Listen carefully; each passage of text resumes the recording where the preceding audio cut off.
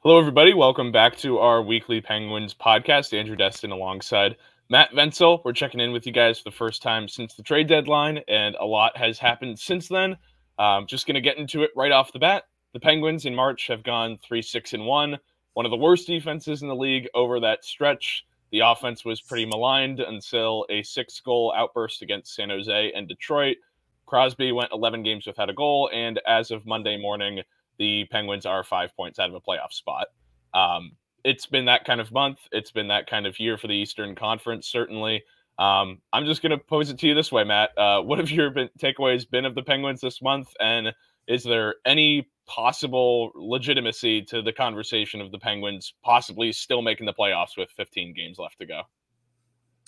Well, you laid out why, how they've been bad. I mean, they've really struggled. They've looked disinterested. Really since the trade deadline, that loss in Calgary really felt like the pin in the balloon for this team. They did beat San Jose, which is the worst team in the league. They did beat Detroit on Sunday, a team that's ahead of them in the playoff race, but a team is just free falling just as hard as they are. Mathematically, yeah, they're still in it. I'm not the kind of person who deals in absolutes and say, okay, there's no way this team is making the playoffs. Crazier things have happened. But, mathematically speaking, if you look at some of the analytical sites, their odds of making the playoffs are anywhere between like 3% and 15%. So not good. And what I've seen from this team in recent games doesn't make me think that suddenly they're going to surge. But it could happen, I guess. Theoretically speaking, it could happen. Is there any one thing you point to with, mentioned theoretically it could happen? There's nothing to point to other than just pure mathematics. That's where I'm at too. It's like anytime I watch the team, any eye test, anything these guys say after, like you mentioned, beating a bad San Jose team, a really bad San Jose team, a reeling Detroit team, it's like any takeaways they have from that, it's the equivalent of, you're winning a game against, somebody, you're playing pickup basketball against like your younger brother. It's not that you actually like accomplished anything. It was just like a paper trophy. But there are things you can point to. The problem is for every one positive thing you point to, you can point to 3, 4, 5 things that are wrong. I mean, we talked so long about this team not getting secondary scoring, and they're getting it. I mean, we're seeing guys like, the fourth line had 2 goals the other night against San Jose. I think that's when that happened. Yep. We're seeing Puustinen score. The power play, even if it's not the prettiest thing, like a puck hitting off Riley Smith and going in, I mean, at least the power play is producing. For so long, we saw Sidney Crosby and his line mates carrying the team without getting anything from anyone else. And now Sid's not scoring until this last game, and those guys are stepping up. So I think those are a couple things you can point to, but then, there's a million other things you can point to and say, okay, here's all these other reasons why they probably aren't going to make a push here. I think the big one is the defense. I know that you have some numbers that you pulled in the month of March to just kind of point to how bad they've been defensively. I mean, some of these games, I mean, what's it, 4 or 5 games this month where they've allowed 5 or more goals. Yep. We saw it again against the Rangers on Saturday. And that speaks to just like the lack of determination and, interest. It's like invested and doing what it takes to potentially make a climb. They just kind of like, all right, we're going through the motions here. Yeah, defensively, certainly something I wanted to segue into next. And before we do that, I want to remind you that this podcast is brought to you by Pella Windows and Doors of Pittsburgh. There's no better place to get new windows and doors installed in your home than Pella, who can help you save on energy costs year-round. Schedule a free in-home consultation with your local Pella Windows and Doors to find the right product for your home and budget. Give them a call at 866-593-1560 to discuss your project further. Again, that's 866-593-1560 to get started planning on your new windows and doors installation with Pella Windows and Doors of Pittsburgh. You kind of just hit on a lot of it right there, especially, playing with fire, as you said, against the New York Rangers. Karlsson, a number of games.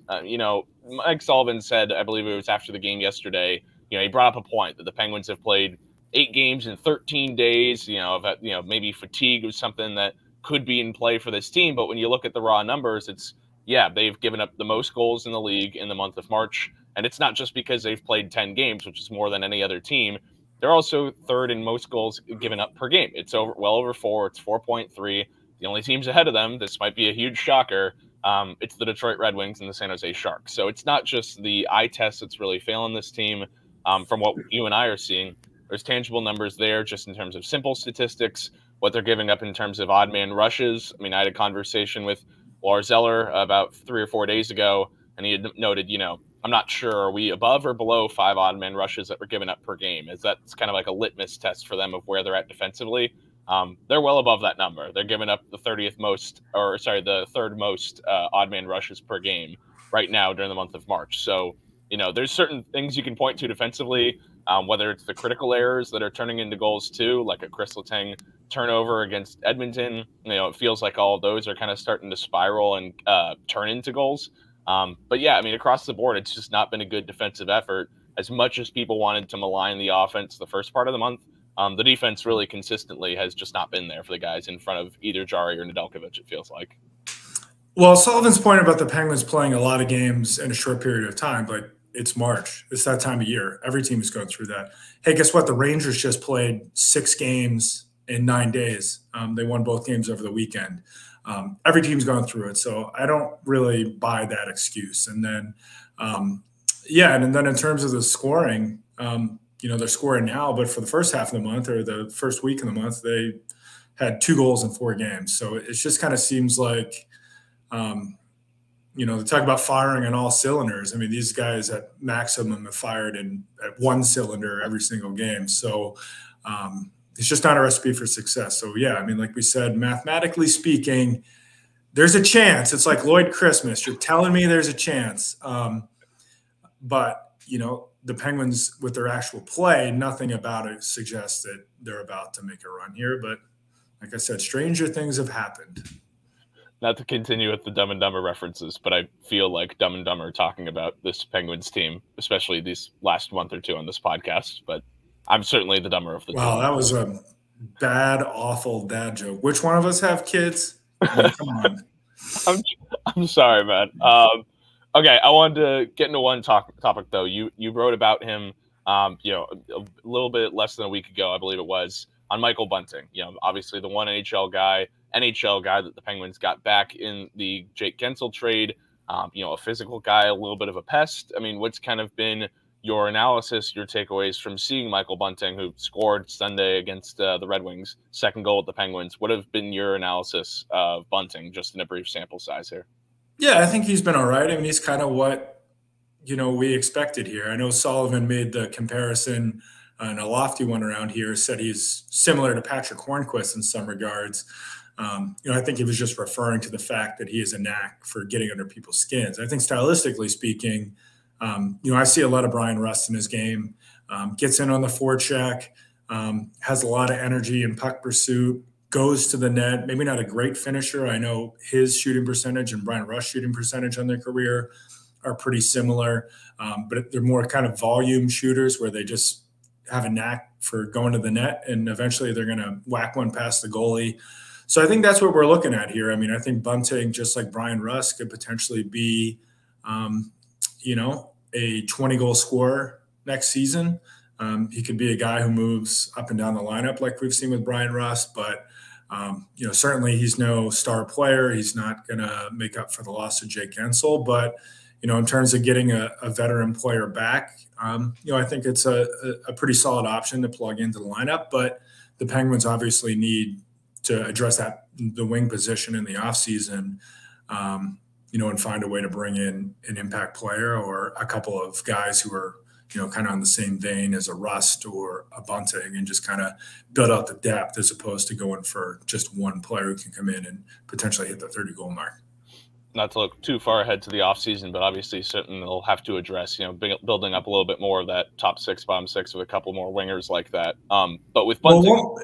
sorry, I was going to – go ahead. I had another point on Bunting, but let's see what you got here. Oh, I was going to say, is this a guy with 2 more years left on the contract that you realistically think the Penguins could keep around for that tenure, or is this somebody who you wouldn't be surprised if the Penguins were to move off, say, next summer or at the next trade deadline to try and revamp the roster? I mean, that's like so far down the road, it's not even worth thinking about. I mean, truthfully, a lot could change. I mean, this team could sell. This team could just go full on rebuild, or maybe they have an upswing and they need to include a salary like Bunting. But yeah, I would expect him to be around given his ties to Cal Dubas from the OHL and Toronto. And, as long as he's a stylistic fit, I mean, if he turns out to be a total dud, like we saw with Kapanen, they could move on. I think it's too early to kind of speculate on whether he's going to play out that contract, but they definitely brought him in to be here. And obviously things could change. And the point too I was going to make with Bunting is the power play. Yep. I do think he is a useful player in that area. He brings something to the table that they've lacked. We've talked about all year about putting guys in different positions and moving people in and out. And they haven't really had a good player. Fans fixate on the net front. And Bunting is obviously a guy who can, get in front of the goalie and cause some havoc on the power play. But to me, the bigger thing was the bumper spot, which that's the guy in the middle. Picture the power play formation and sort of like a diamond look, and the guy who's parked right in the middle of the hash marks. That's become a really important position in, the NHL today on the power play. Different guys do different things in that spot. We see guys who are more like playmakers, passers. We see guys who are like one-timer threats. Joe Pavelski with the Stars, he's very good at tips and deflections in that area. Penguins really haven't had a guy who just kind of felt like a natural fit there. But what we've seen from Bunting, just look at the power play goal he set up to Lars Eller against the Rangers. The puck found him in the middle, and he quickly gathered it and found Eller at the back door. They just haven't really had that kind of playmaking out of the bumper spot. So I do think that's one thing that Bunting can bring to the table that, maybe is a little bit underrated, whereas, I don't think he's as good of a player or scorer or even true power play threat as Jake Guentzel. But in terms of what this team needs around Crosby, where there was a little bit of redundancy there with Jake Guentzel in the power play, Bunting provides a different skill set, something they've really lacked there in that bumper spot. Yeah, no, definitely a good point to bring up, especially the power play. This week, 20% conversion. They've been more closer to league average. That you've mentioned the chemistry, what we've seen there, the passing between Bunting and Eller. I mean, guys have spoke really highly also of how Eller is playing off Bunting really well. That this is a guy who maybe hasn't been a top power play guy really throughout his career. Eller, obviously somebody who's been around the league a long time, playing over 1,000 games, but on that top power play, working really well with Bunting. Certainly the power play is, still deserving of criticism given the way that it's performed this year. But at least recently with the two of those guys working together, it looks like, with the version that they've got out there, that it's starting to maybe find a little bit of traction, which can't hurt, I guess. But sure, if you overlook the 28 shorthanded goals they gave up this month. Yeah. No, it is true. I mean, they're making more stuff happen offensively. Obviously, they're allowing some shorties. It seems like at minimum once a game the other team's hitting the post shorthanded. But yeah, Eller makes sense. I get a lot of stuff wrong on this video podcast in writing, but I did get one thing right early in the year when I said not Bunting. Eller is a guy that they should try on the top power play. And the rationale was, maybe he's not the most skilled player, and that's why he hasn't been a top unit type player throughout his career. But just watching him play, I mean, he knows what he's doing before the puck gets to him. He's thinking one play ahead.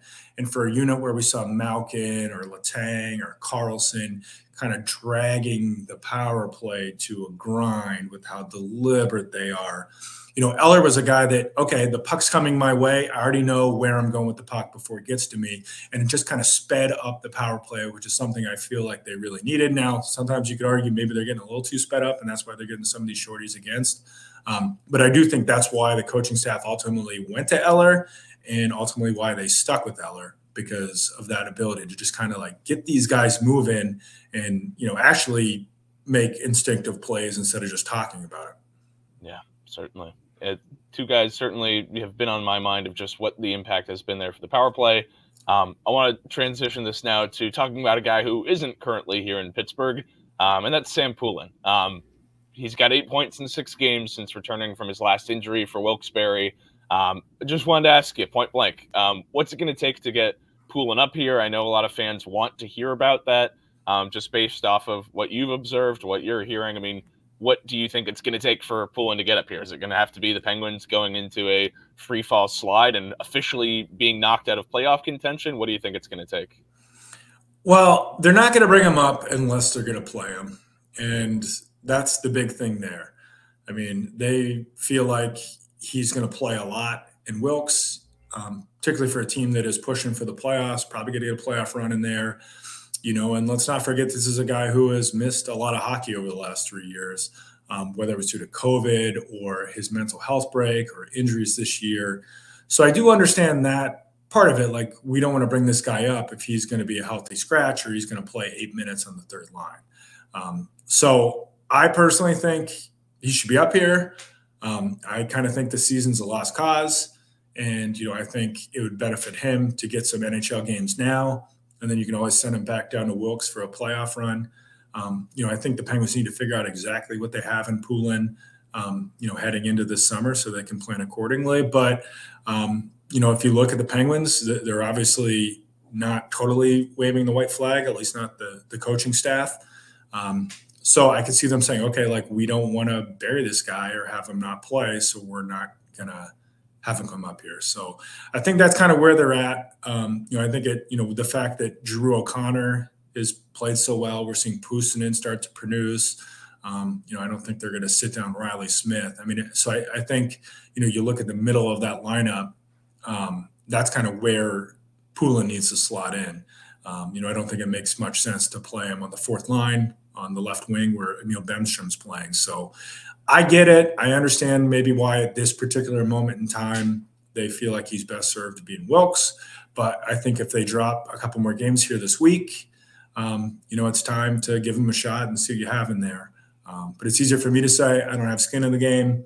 My job's potentially not on the line. I'm not coaching the team. So, I think that's kind of what I don't want to say disconnect, but that's kind of maybe the different perspectives on whether or not he should be here now or not. Yeah, no, it's certainly a good rationale. And you touched on something there that I wanted to just have you briefly expand upon. You mentioned wanting him to probably be in the middle of that lineup, either the second or the third line. Why would that be? This is probably obvious, but why is that important for Poulin's development rather than sticking him on the fourth line and giving him 10 minutes a game? Why is it better for his development? Well, it's utilization.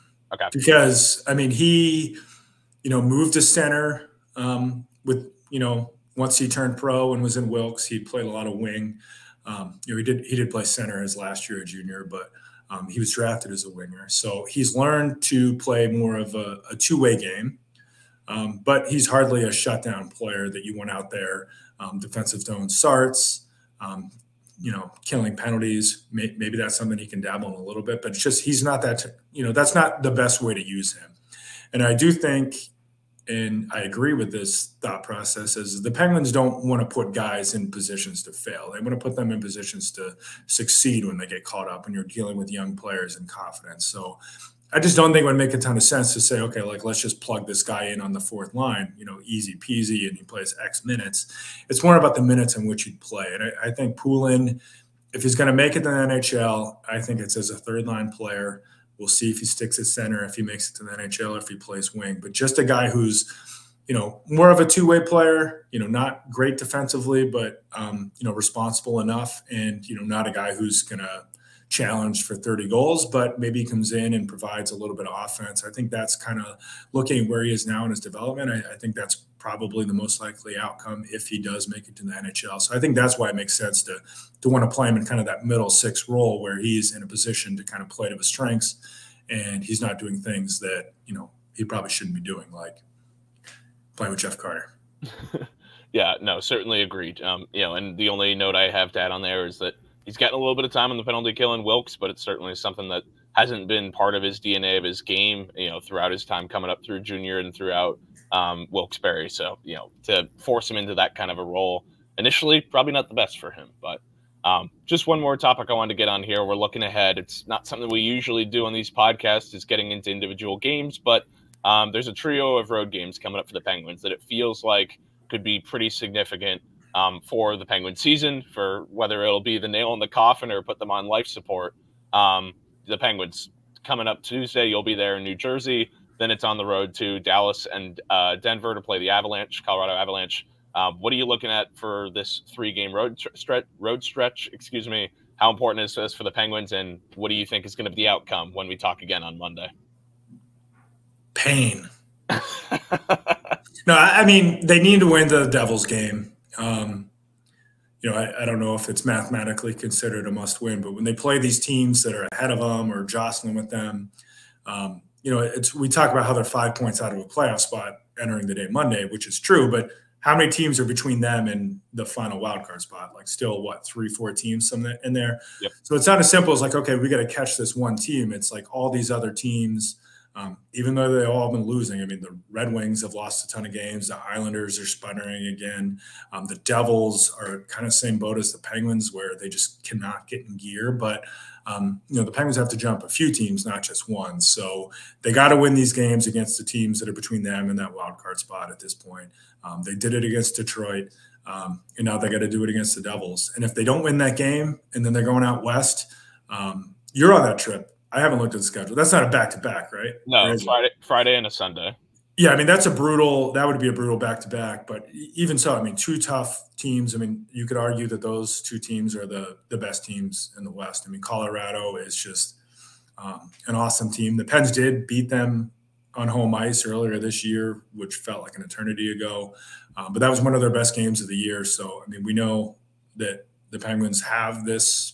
It's the NHL. You can beat anyone on any given night. I mean, look at Arizona. They're beating teams. But maybe they can beat one of these teams. But I would be stunned, just given the travel logistics and how the Penguins have looked recently and how good the Stars and the Avs look if they went out there and beat both of those teams. So the Devils game is huge. If they drop that game, especially if they drop it in regulation and then have to head out west for those two games, it's going to be really hard to see them getting off the mat.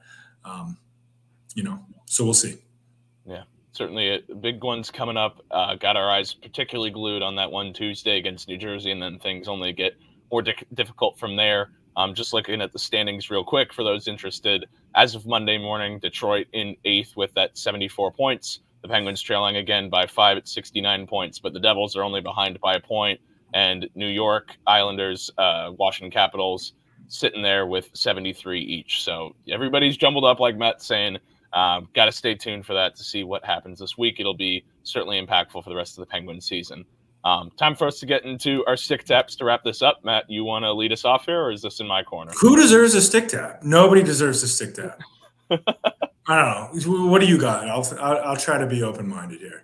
I mean, this is going to be as annoying as I ever am on this podcast, so prepare yourself. Is it Matt Nieto? I mean, we haven't seen Matt Nieto in like 6 years. It's somehow worse than that, if you can believe that. Okay, stick taps to Devin Cooley for the San Jose Sharks, making his first NHL start. This is big for me. First time a guy from Santa Clara County has started in an NHL game. I really enjoyed that. And I only bring that up because he grew up. How do I leave this? If I hit this red X, will I leave the conversation? Yeah, that's how it works. You leave the studio. Oh, all right. Go ahead. No, that's it. That's all I have. And enjoyed talking about California with Jack St. Ivany, the new call-up for the Penguins. I enjoyed that. Why wouldn't you just say Jack St. Ivany? I did, but I thought I'd make it a little bit more personal. I'm showing my personality on this podcast. I don't do that often. Well, why don't you talk about Jack St. Ivany? I reject your stick tap. I appreciate you not having a lot of good things to say about the local hockey team. Nobody cares about California, where you're from, the Sharks. Why don't you talk about Jack St. Ivany? That seems like more relevant to our listeners, viewers, etc. Gladly. I'll give a 60-second summary. Yeah, St. Ivany called up earlier this week over the weekend. Right shot defenseman who the Penguins don't exactly have a lot left in the system after trading away Chad Ruedel. Hasn't gotten to an NHL game yet. They've still stuck with John Ludwig and P.O. Joseph as the third pair. But St. Ivany's a guy who's taken a lot of leaps forward this year. Kyle Dubas is talking really highly of him, both on podcasts with Josh Getzoff, or the play-by-play broadcaster here for the Penguins, and as well in talking with the media. This is a guy that he's really hyped up. It's been big growth. After playing at Yale and Boston College, St. Ivany had a really tough first year in Wilkes. In this second season, he's taken steps forward. He's a defensive-minded guy, not terribly dissimilar from Chad, just in the sense that he's steady. So he's like 17 inches taller than Chad. Yeah, I was going to say, he's 6'3", so he's got about 5-6 inches on Chad. No offense to Mr. Ruedel, but similar style of player, probably a little bit more physical, maybe a little bit better of a skater, but all told, a defensive-minded guy that wouldn't be surprised if he gets a shot here, but hasn't yet played in the NHL. So we'll have to see what the Penguins have in St. Ivany if they ever get him out there. That's better. I mean, we mentioned some of the guys who have done good things recently. I mean, Bunting has done some all right things. Eller, obviously. I'll give a stick tap to Brian Rust. He hit the 20-goal mark again. That's 5 straight years in which he's hit the 20-goal mark. Not that that's like the biggest milestone, but we're talking about a guy who, I don't know, did he even score 20 goals in a college season, let alone his college career at Notre Dame? I mean, for this guy to work his way from, a 4th-round player that was considered to be no skill whatsoever into a guy who just hits 20 goals every year. I mean, I think that's quite of an accomplishment. And also, I mean, these 20 goal marks, it's never been in a full season, which you could say that's maybe one of the rubs on Rust is that he's dealt with some injuries, but a couple of those seasons were altered by the pandemic. He's dealt with injuries the last couple of years, or maybe he even hit the 30-goal mark in one of those years. He was certainly pacing towards that this year, and I believe last year as well. So I will give a stick tap to Brian Rust. This team looks disinterested in a lot of nights, but not that man. He's still a heart and soul player, and he's still chipping in offensively. So yeah, let's give him a little love there. I think it's a good way to close it out. Positive note about a guy who, to your point, Brian Rust's career high for goals at Notre Dame was 17. Did that his senior year, if you were curious. Not that you were, but. Oh, look at you doing actual research and providing real precise numbers. That's very good. You're a good host. I try my best here. I'm just trying my hand here. But anyway, that'll be it for the podcast this week. Appreciate you guys tuning in. As always, we'll be back next week to recap whatever the heck happens on this 3-game road trip that is pretty important, and we'll see you guys again next week.